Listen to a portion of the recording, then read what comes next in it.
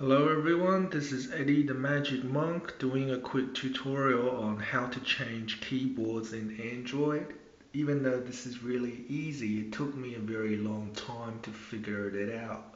So I hope to share it with you guys. So all you gotta do is when you're typing, if you feel like changing to another keyboard, you would drag down from the top left hand side of the screen, so over here where the dot is, drag it down, and then where it says choose input method, click on that, and then you choose some other sort of keyboard.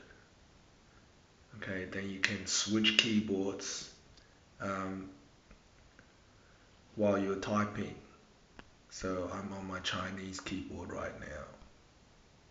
And then if you want to switch back to the default keyboard, drag down from the top left again, and then choose input method and switch back to the English Android keyboard, and then you're back.